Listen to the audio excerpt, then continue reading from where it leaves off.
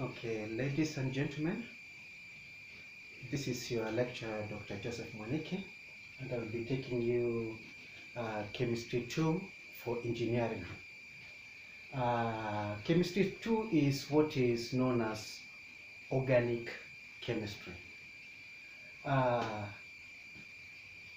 In first semester, you may have learned aspects of physical chemistry and also inorganic chemistry.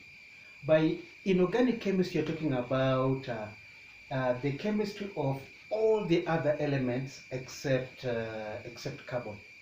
So you're saying that carbon is quite unique in that it's been known to form far more compounds than all the other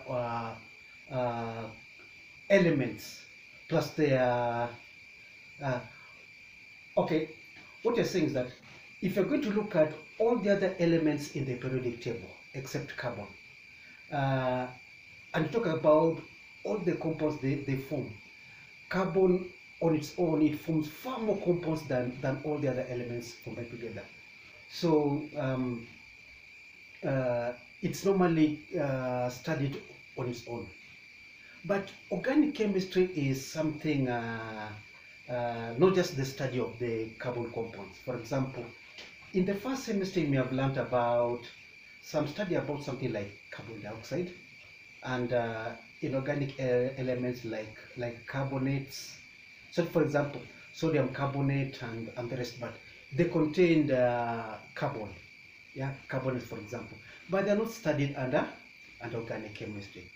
So what we're going to see is that we're going to come up with a new definition of organic chemistry, and to really know this thing which we're going to call excuse me, which we're going to call organic chemistry. Excuse me, just a minute, yeah.